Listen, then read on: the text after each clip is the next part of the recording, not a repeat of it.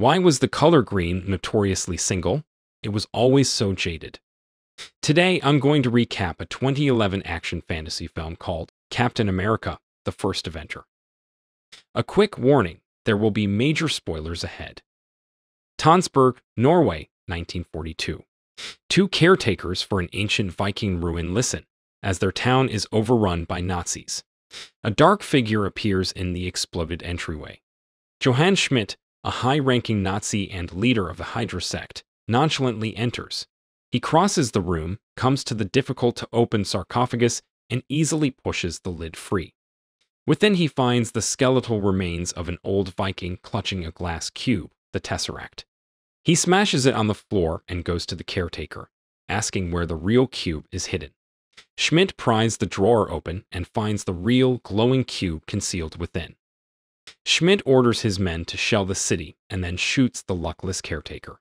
At a recruiting station in Brooklyn, Steve Rogers, 90 pounds, 5 foot tall, asthmatic, eagerly awaits the opportunity to enlist in the United States Army. The Army doctor gives a once-over to Steve's medical file, which reads like that of a 90-year-old man, and rejects Steve's application, as this is his fourth failed attempt to enlist. Distraught, Steve heads to the movies. He envies the enlisted men featured in the pre-show newsreel and watches as other audience members tear up. A loud-mouthed, impatient moviegoer begins yelling at the screen, "Start the movie, I didn't pay to see this crap." Steve tells the man to shut up, and as the man turns around, stands up and towers above him. In the alley, the bully savagely beats the scrawny Steve, who bravely fights back, but is easily overpowered. Steve's best friend, James Bucky Barnes, swiftly kicks the bully away and tends to Steve. Bucky is now an enlisted man. His application was accepted, and he's been assigned to the 107th Infantry. In a celebratory mood, Bucky invites Steve to go dancing with a pair of girls on a double date. Bashfully, Steve tags along. The four head to the World's Fair in Queens and watches as Playboy inventor Howard Stark unsuccessfully demonstrates a flying car. Steve breaks away from the group and goes to another recruiting station. Bucky catches up with him and asks how Steve intends to forge his application this time. Unbeknownst to them both, Dr. Abraham Erskine, while passing by, eavesdrops on their conversation. He is fascinated by the gumption of Steve. Bucky wishes Steve good luck on his latest application, and Steve heads into the recruiting station for his 5th physical. Inside, Steve sits on an examination table and grows nervous when an MP enters the room and is soon followed by Dr. Erskine. Dr. Erskine has all of Steve's prior applications on file. Erskine tests his character by asking if his insistence on applying for military service is driven purely by a desire to kill Nazis. Steve sincerely reveals that he is not a killer at heart, but does not like bullies, regardless of their origin. Won over by Steve's strong will and unwavering conviction, Erskine accepts his latest application. In a secret military installation high in the Alps, Johann Schmidt brings the glowing cube to Dr. Arnim Zola, his Hydra weapon specialist. The cube's seemingly limitless power enables Schmidt and Dr. Zola to power unstoppable energy guns and cannons. Meanwhile, Steve has been enlisted into basic training under the careful watch of Dr. Erskine and Colonel Chester Phillips. He and his platoon are told that they are candidates for the government's latest super soldier program. Phillips is unimpressed with Steve and is vexed by Dr. Erskine's interest in him. During basic training, Steve meets a beautiful but driven British officer, Peggy Carter, who seems to pity him. Despite being the smallest and weakest of the platoon, Steve demonstrates the greatest spirit, selflessness, and ingenuity, especially when his platoon are charged with retrieving a flag from the top of a tall pole. As the other, more fit men in the company fail the task one by one as they try to climb up the pole, Steve casually pulls the pin holding it up, taking the flag when the pole crashes to the ground. Phillips, still unconvinced, tosses a grenade into the group during calisthenics, and they all scatter. Phillips is surprised when Steve alone leaps on top of it, willing to sacrifice himself to save the others, before discovering that the grenade was a dummy. Phillips concedes to Erskine's decision. That evening, Dr. Erskine speaks with Steve. The two bond over a bottle of schnapps, and Dr. Erskine reveals that this is not his first time performing this experiment. He was ordered by Johann Schmidt to create a serum that would give a man godlike strength. Dr. Erskine created an early version of the serum he intends to use on Steve. Only when Schmidt injected himself, his body's skin corroded away. Undeterred by the risk, Steve agrees to follow through with the procedure. The following morning, Steve and Peggy enter the antique shop and descend into a secret military bunker concealed within. Peggy leads Steve to the heart of the bunker, where they find Dr. Erskine preparing a medical capsule along with Howard Stark, and Colonel Phillips rubbing elbows with senators and dignitaries. Steve is told to remove his shirt and sit in the capsule. Erskine's serum is injected into Steve's muscles, and Steve is enclosed within the Vita Ray capsule. The capsule glows brightly, and the procedure is quickly completed. When the capsule is shut down, Steve comes out a foot taller and 100 pounds heavier with solid muscle, which is just the most superficial aspects of his body, artificially raised to the maximum human potential. Everybody, including Phillips, celebrates the success of the procedure and descends from the viewing chamber to congratulate Erskine. A lone dignitary, in actuality a German spy named Heinz Kruger, stays behind, placing a small satchel on a chair. Moments later, the viewing gallery explodes. Kruger descends the stairs and fatally shoots Dr. Erskine twice. He swiftly kills the guards and flees onto the streets with Peggy in hot pursuit. Steve tends to a dying Dr. Erskine, who has just enough energy to point to Steve's heart before he dies. Steve bolts out of the bunker in pursuit of Kruger. In the street, Peggy pursues Kruger and easily kills his getaway driver. Kruger steals a taxi and aims to run over Peggy. Steve arrives in the nick of time, saving her from being killed by the oncoming taxi. Steve pursues the taxi on foot, running faster than a normal human can and not suffering the fatigue even at the roof of the taxi. Kruger flees to his Hydra sub, which dives underwater just as Steve arrives. Steve dives after the sub, punches a hole through the cockpit's glass, and yanks Kruger to the surface. Kruger then kills himself with a cyanide capsule, letting out one last Heil Hydra before dying. Meanwhile, Schmidt and Dr. Zola are visited by a trio of Hitler's top commanders, tasked with inspecting Schmidt's operation. They ridicule Schmidt, saying that the Nazi Party no longer takes him and Hydra seriously due to his obsession with magic and the occult, and playfully refer to him as the Red Skull, a name that infuriates Schmidt. Schmidt takes the three to his weapons lab, where they are shown his unstoppable energy weapons. Schmidt quickly vaporizes the three Nazi officers. Schmidt announces that Hydra has disbanded from the Nazi Party and is now enemies with the world. The following day, Phillips and Carter pick up the remains of Dr. Erskine's lab. Steve is eager to go the front lines of the European theater, but Phillips would rather he be a lab rat than a soldier in his army.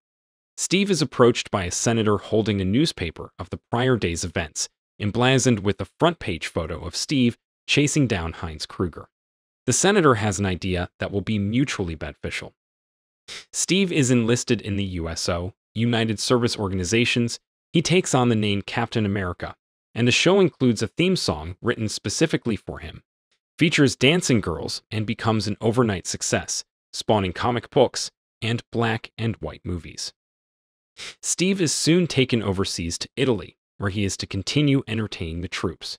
War-torn men tease him and tell him to get lost.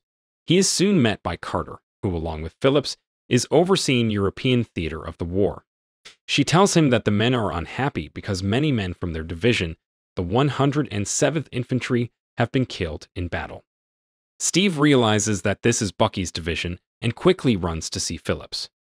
Phillips is unable to find Bucky's name on his casualty list and tells Steve to go back to his job as a movie star and a cheerleader. Steve aims to steal a Jeep, but Carter has a better idea. Howard Stark flies them both over the battlefield in his private plane. Just as anti-aircraft guns from Hydra begin firing on Stark's plane, Steve parachutes in, while the other two escape back to safety. Steve stealthily makes his way into the Hydra base, taking out numerous guards in the process. Inside, Schmidt and Zola are manufacturing enough weapons to wipe out every capital in the world. Steve makes his way to the holding cells where he sees hundreds of imprisoned men from the 107. He frees the men, and the prisoners manage to overpower their captors, steal guns and tanks, and escape from the facility, destroying much of it. Schmidt watches Steve by CCTV and quickly realizes that he must be Erskine's man. He quickly activates several explosive charges that will level the base. Steve makes his way through the facility and happens across Bucky, and also notices an oversized tactical map mounted on the wall with various marked installations. Steve frees Bucky, who is surprised to see that Steve is taller than him. The two head up the catwalks and find themselves face to face with Schmidt on a retractable bridge. Rogers punches Schmidt, who surprisingly stands his ground. Schmidt plays with his face, which has apparently come free from his skull, and quickly peels it away as a mask. The Red Skull stares back at Rogers and Bucky, and swiftly enters an elevator and escapes.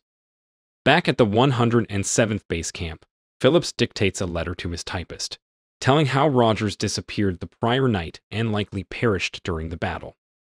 At that, Phillips berates Agent Carter for causing this loss and notes that unlike the indispensable Stark, she herself can be punished. Just then, Rogers arrives with nearly 400 survivors of the 107th, carrying samples of the Red Skull's technology, including some combat vehicles, leaving the base in a fervor.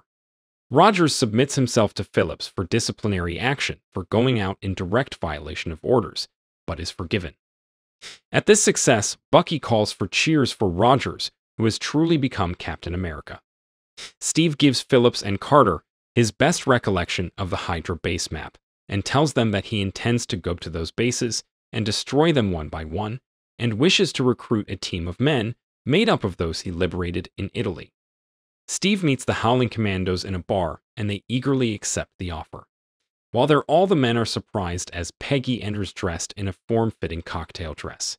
She ignores all the men, including Bucky, and flirts with Steve, telling him that she'd love to have a dance with him someday. The next day, Steve is summoned to the Brooklyn bunker to see Phillips and Stark. Steve is approached by a beautiful female officer who wishes to thank him for his service, the best way she knows how. Peggy walks in on Steve, kissing the enlisted woman, and angrily storms away. Stark remarks that Rogers has become attached to the triangular shield, which Steve says is a handy tool in the field. Steve finds a plain, circular shield on a lower shelf. Stark explains that the shield is made of a metal called vibranium, which is lighter than steel and is vibration resistant and will absorb heavy impacts. He holds the shield in front of him and asks Peggy for his opinion. She scornfully fires a clip from a .45 pistol at the shield. The shield passes the improvised test admirably. As she walks off, Steve passes a sketch of a uniform to Stark. Steve dresses in red, white, and blue fatigues, dons a blue form-fitting helmet, and stows the newly colored shield onto his back. Captain America and his soldiers, including Bucky, make their way across Europe, flattening Hydra's bases one by one, with Rogers becoming quite skilled at using the shield as a projectile weapon, and also discovering that it can ricochet off several surfaces and not lose any velocity. News of his exploits reach the Red Skull and Zola. The Skull is furious and murders the last man alive at one of his destroyed facilities. High in the Alps, Steve and 3 members of the team zipline across a massive chasm and storm the train car by car. Soon, Cap and Bucky are cornered by heavily armed Hydra soldiers. They narrowly defeat the soldiers. However, Bucky is tossed from the train and plummets into an icy river below. Zola is apprehended. Rogers and his team prepare a battle plan to take down Red Skull at his headquarters. Rogers, dressed in a new uniform, mounts a Harley and charges the base. He easily dodges Hydra soldiers and tanks and finds himself within the base, surrounded by a Hydra army. He is taken into custody and led to the Red Skull's private weapons lab. Red Skull asks what makes Steve so special. Steve says, "Nothing, I'm just a kid from Brooklyn," moments before members of his team zipline into Red Skull's office. A climatic firefight ensues as hundreds of soldiers under the direction of Phillips and Carter storm the base, killing many Hydra soldiers. Red Skull flees to his private hangar, in which a gigantic flying wing, powered by the Tesseract, is preparing for takeoff. Phillips and Carter arrive in the Skull's roadster, and the three take off after the plane. Just as Steve is about to leap onto the plane, Peggy stops him and kisses him. Steve leaps from the roadster onto one of the plane's massive wheels. He sneaks into the craft where he finds dozens of missile planes. Hydra soldiers soon enter the room and Steve battles them, taking out numerous men and tiny planes. Inside the large cockpit, Captain America and Red Skull have a fisticuffs battle. Red Skull fires his cube energy pistol at Steve, who easily deflects the shots using his shield. A shot is deflected into one of the cockpit's center consoles. The console is damaged and Skull lifts the cube into the air. Suddenly, a portal opens above him, showing starry space. The Red Skull glows brightly and is seemingly disintegrated. His remains are swept up into the cosmos. The cube drops to the ground and burns its way down through the plane's hull before plummeting into the ocean below. Steve mans the plane's controls and radios Carter. He tells her that their dance will have to wait. He pushes the plane into a dive and crashes it into a glacier below. Peggy can only hear static. Steve awakens in a 1940s hospital. He gets up, looks out the windows and watches as the hospital door opens. A young nurse who bears a striking resemblance to Peggy enters. Steve looks her over suspiciously. He asks why the radio is playing a game from May 1941, specifically, a game that he knows he attended. She reaches into her pocket and withdraws a two-way radio. Two tall soldiers in black uniforms enter the room, and Steve easily tosses them through a wall. Steve steps through the hole and is surprised to see that the hospital is in fact a movie set. He flees the building and finds himself in Times Square, circa 2011. He peers around, shocked by his surroundings, and watches as numerous matching black SUVs encircle him. Nick Fury appears and carefully speaks to Steve. He tells him that he's been asleep in ice for 70 years, in a state of suspended animation. Still perplexed, Steve breathes heavily and sadly tells Fury that he had a date. In a post-credit scene, Steve is in an old-fashioned gym. Fury enters the gym and asks Steve if he's had trouble sleeping. Steve cynically asks if Fury has come with another mission. Fury replies in the affirmative. If you enjoyed this video, don't be shy, hit the like button. And if you disliked it, hit the dislike button twice, just to be sure. You should watch the full movie. Thank you very much for watching. Please subscribe for more video like this.